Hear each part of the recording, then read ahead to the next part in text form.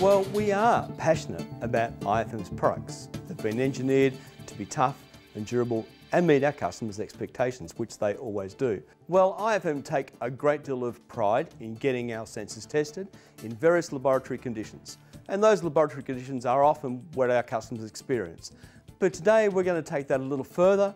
We're going to do our tests outside. We are going to be quite extreme with the things that we're doing, very out of the ordinary. We need to make sure that they will survive well beyond the expectations of our sensor, so that our customers have complete confidence in what they'll do. So we're doing a test right now on our R-Series proximity sensor. This is a product specially designed for welding. It has a special coating to resist slag and build-up. As you can see from the sensor, we've currently got it connected. It comes on like so when it's in front of metal. I'll move out of the way and I'll let Glenn do some welding and some grinding here with the proximity sensor in place. So what we have is, in normal situations, you have a lot of welding and a lot of spatter around sensing technology, and the thing we're doing today is to prove that our sensors can handle the welding, handle the spatter, also the cleaning techniques, bit of grinding. So hold onto your hair and see how we go.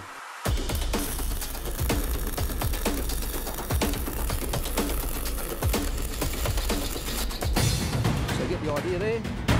And we end up with a lot of weld spatter and some slag all over the sensor. So what you can do is you can actually clean the sensor itself. Hasn't damaged the sensor. You can also get a hammer and a bit of a clean.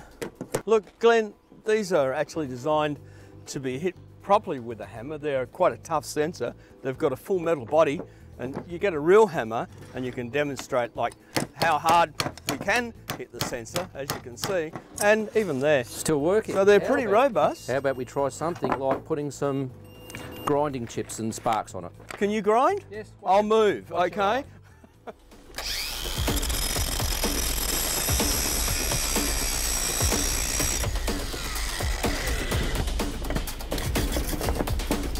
Big hammer again.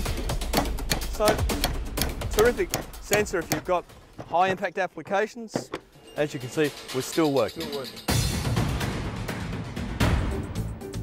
Well, Glenn, I think we did do some really interesting things and learnt a lot on the way, but we've confirmed that the sensors that we've marketed and we produce have met all of the requirements we got them to do today. We tested inductive proximity sensors and they worked really well, much better than I think even we thought.